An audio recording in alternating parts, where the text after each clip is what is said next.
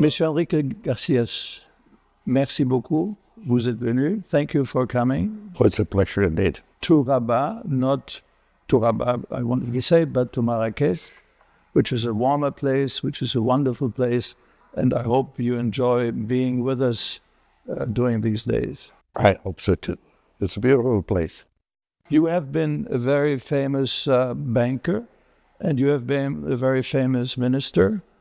Are you still working in the field? Well, yes, I notwithstanding the fact that I finished my 5th term as president of CAF's Development Bank of Latin America 5 years ago, I couldn't quit working, so I continued, in boards, in the universities, in conferences, in trouble. Since you're such an experienced traveler and economist, if you look at South America, which situation is the economy there now? No, I think, quite frankly, this is not the best time for Latin America in general. Many factors, I think that, the Latin America, and especially in the case of South America, which was the region in the world, developing region in the world, in the early 60s, the most promising one. Unfortunately, things have not developed the way it was expected. And if you make a comparison, for instance, with the emerging markets in Asia, take Korea. Income per capita in Korea in 1966 was 1/4 of income per capita in Latin America. Today, it's the reverse. I will read you something out of The Economist a few years ago. They said the IMF forecast that output in the region is shrinking by 9.4% in 2020, we talk. In Latin American economic tragedy. Is it a tragedy? Well, I would put it tragedy because that was the effect of pandemic and so forth. But the fact of the matter is that the situation, it doesn't look as good because we have been lagging on some fundamental things. One is the so-called mid-income trap. Especially in the case of South America, the high dependence on raw materials without providing value added has been one of the reasons, because of the fact that whenever the prices of raw materials are high, everybody gets crazy. It's more money. Yeah, you believe you're a millionaire. But then history literally went down, and we have been in that. So that's one element. And the other element is that institutions have not been strong enough.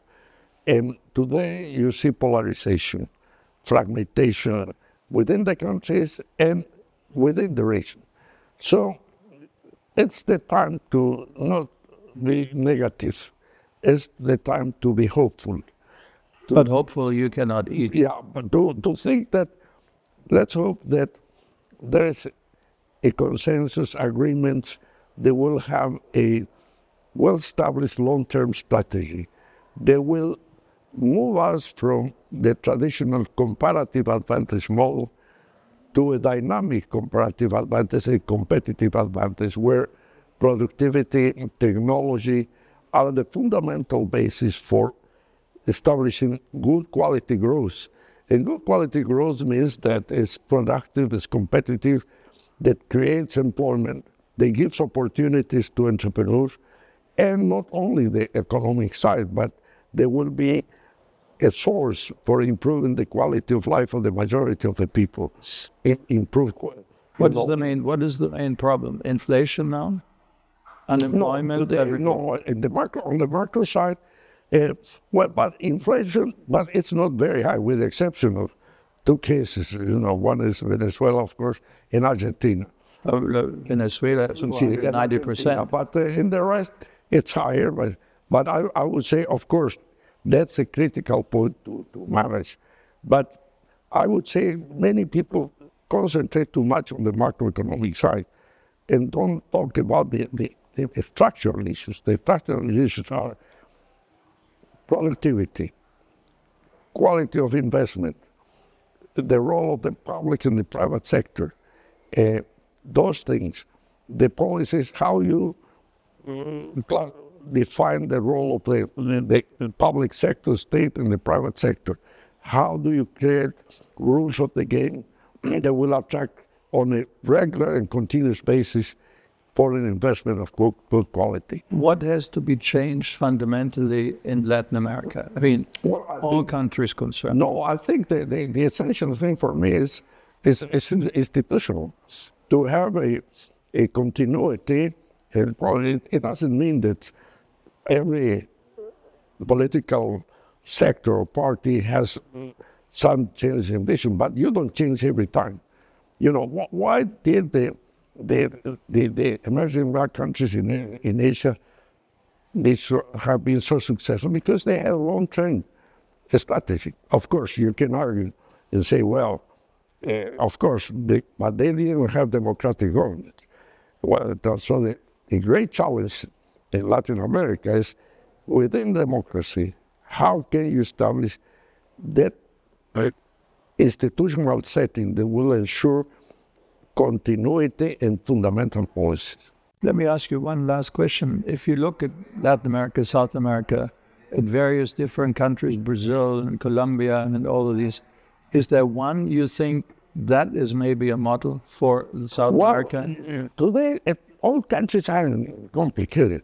You know, there were times, in the times of good prices of raw materials, you had very successful countries. Well, let's take my country, Bolivia.